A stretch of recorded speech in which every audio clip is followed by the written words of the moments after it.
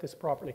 Friend of mine, business partner, and a guy that I've written scientific papers with, very smart guy, took me to task, and I think I told you this a little bit, about using the term dominance hierarchy, which might be fine for like chimpanzees and for lobsters and for creatures like that, but not for chimpanzees even so much. And he said something very interesting. He thought that the idea of dominance hierarchy was actually a projection of a early 20th century quasi-Marxist hypothesis onto the animal kingdom that was being observed. And the notion that the hierarchical structure that you see that characterizes, say, mating hierarchies in chimps, for example, the idea that that was predicated on power was actually a projection of a kind of political ideology. And I thought, that really bugged me for a long time when he said that, because I'd really been used to using the term dominance hierarchy, and I thought, he told me all that, I thought, ugh, that's so annoying. It's so annoying, because it might be right, and it took me months to think about it. And then I was also reading Franz de Waal at the same time, and he's a primatologist, and also Jack Panksepp, who's a brilliant, brilliant affective neuroscientist who unfortunately just died. He wrote a great book called Affective Neuroscience, and for rats to play, they have to play fair, or they won't play with each other. And that's a staggering discovery, right? Because anything that helps instantiate the emergence of ethical behavior in animals and that associates it with an evolutionary process, which is essentially what Panksepp was doing, gives credence to the notion that the ethics that guide us are not mere sociological epiphenomenal constructs. They're deeply rooted. If rats, and they're rats for God's sake, you can't trust them, and they still play fair, you know. And de Waal noticed that the chimp troops that he studied, like it wasn't the barbaric chimp that ruled with an iron fist that was the successful ruler, because he kept getting torn to shreds by the compatriots that he ignored and stomped on. As soon as he showed some weakness, they'd just tear him into pieces. The chimp leaders that were stable, you know, that had a stable kingdom, let's say, were very reciprocal in terms of their interactions with their friends, and chimps have friends, and they actually last for a very long time, chimp friendships, and they were also very reciprocal in their interactions with the females and with the infants.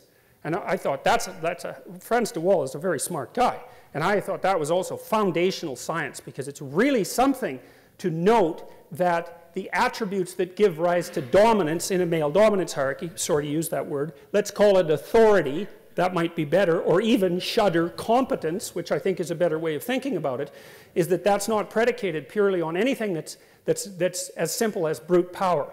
And I think too, you know, I think as well that the idea, and this is a deeply devious and dangerous political idea in my estimation, the idea that male dominance hierarchies, male hierarchies are fundamentally predicated on power in a law-abiding society, I think all you have to do is think about that for like a month, say, which isn't that long, to understand how absurd that is, because most people who are in positions of authority, let's say, are just as hemmed in by ethical responsibility, or even more so, than people at the other levels of the hierarchy. And we know this even in the managerial literature, because we know, generally speaking, that managers are more stressed by their subordinates than the subordinates are stressed by their managers. And that's not surprising. You know, you want to be responsible for like 200 people? You really want that? That's hard work, man. And I mean, I know it's a pain to have a boss, because you have to care about what the boss thinks, and maybe the person is arbitrary, in which case they're not going to be particularly successful. But it's no joke to be responsible for 200 people, and you have to behave very carefully when you're in a position of responsibility and authority like that, because you will get called out if you make mistakes constantly. So it's not like because you have a position that's higher up in the hierarchy that you're less constrained by ethical necessity. Now, if you're a psychopath, well, that's a whole different story, but psychopaths have to move pretty rapidly from hierarchy to hierarchy, right? Because they get found out quite quickly. And as soon as their reputation is shattered, then they can't get away with their shenanigans anymore. So, okay, so all of this is to say that there is something very interesting about the pattern of behavior. So imagine that sexual selection is working something like this, and we know that sexual selection is a very, very, very, very powerful biological force, even though biologists ignored it for almost 100 years after Charles Darwin originally wrote about it, thinking mostly about natural selection. They didn't like the idea of sexual selection because it tended to introduce the notion of mind into the process of evolution, because it deals with choice.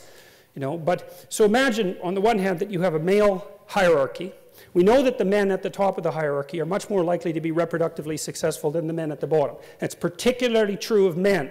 So you have twice as many female ancestors as you have male ancestors. I'm not going to do the math, and I know it doesn't sound plausible, but you could look it up and figure it out, and it's a perfectly reasonable fact that actually happens to be true. So you have twice as many female ancestors because females are twice as likely, on average, to leave offspring as men. Now what happens is, any man who does reproduce tends to reproduce more than once, but a bunch of them reproduce 0. Whereas, so it would be the average man who reproduces has 2 children, and the average man who doesn't reproduce has 0, obviously, and the average woman who reproduces has 1 child. So that means that there's twice as many females in your line as there is males. So that's a big deal. And so imagine that it works something like this. So the men elect the competent men who are admired and who are I can't say dominant, who are given positions of authority and respect. Let's put it that way. And it's like an election. Now, it could be an actual democratic election, but it's at least an election of consensus, or it's at least an election of, well, we're not going to kill him for now, which is also a form of election, right? It's a form of tolerance, you know. So, and then what happens is the women, for their part, peel from the top of the male hierarchy.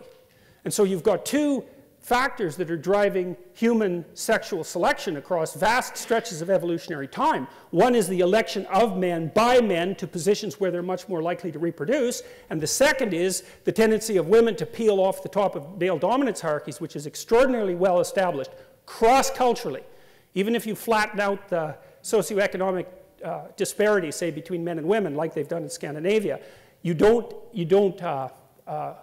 reduce the tendency of women to peel off the top of the male hierarchy by much. And why would you? I mean, women are smart. Why in the world wouldn't they go why wouldn't they strive to make relationships with men who are relatively successful? And why wouldn't they let the men themselves define how that constitutes success? It makes sense. Like, if you want to figure out who the best man is, why not let the men compete, and let the man who wins, whatever the competition is the best man by definition. How else would you define it? So, okay, so why am I telling you all that? Well, the reason is because it seems to me that there's been this complex interplay across human evolution between the election of the male dominance hierarchy and sexual success. And that's a big deal if it's true. It could be, because what would happen, you see, is that as men evolved, they would evolve to be better and better at climbing up the male hierarchy, because the ones who weren't good at that wouldn't reproduce. So obviously that's going to happen. But then it wouldn't just be a hierarchy, because there's a whole bunch of different hierarchies. And so then you might say, well, are there commonalities across hierarchies? That's a reasonable thing to propose. I mean, they're not completely opposed to one another, at least. If you're relatively more successful in one hierarchy, then it's more probable that you'll be successful in another. And that's actually a really good definition of general intelligence, or IQ, and that's actually one of the things that women select men for. Now, men also select women for that, but the selection pressure is even higher from women to men. And general IQ is one of the things that propels you up across dominance hierarchies, because it's a general problem-solving mechanism. And the other thing that seems to do that to some degree is conscientiousness. And there's also some evidence that women prefer conscientious men. So, and of course, why wouldn't they? Because you can trust them, and they work, and so those are both good things. So then you think, okay, so men have adapted to start to climb the male dominance hierarchy, but it's the set of all possible hierarchies that they're adapted to climb. And so then you think there's a set of attributes that can be acted out, and that can be embodied, that will increase the probability that you're going to rise to the top of any given hierarchy. And then you could say, well, that as you adapt to that fact, then you start to develop an understanding of what that pattern constitutes. And so that starts to become the abstract representation of something like multidimensional competence. And that's like the abstraction of virtue itself. Well, and none of that's arbitrary, man. That's as bloody well grounded in biology as anything could be. And I think that's a really hard argument to refute. And like, one of the things I should tell you about how I think is that when I think something, I spend a long time trying to figure out if it's wrong, you know, because I like to hack at it from every possible direction to see if it's a weak idea, because if it's a weak idea, then I'd rather just dispense with it and find something better. And I've had a real hard time trying to figure out what's wrong with that idea. It seems to me that it's pretty damn solid.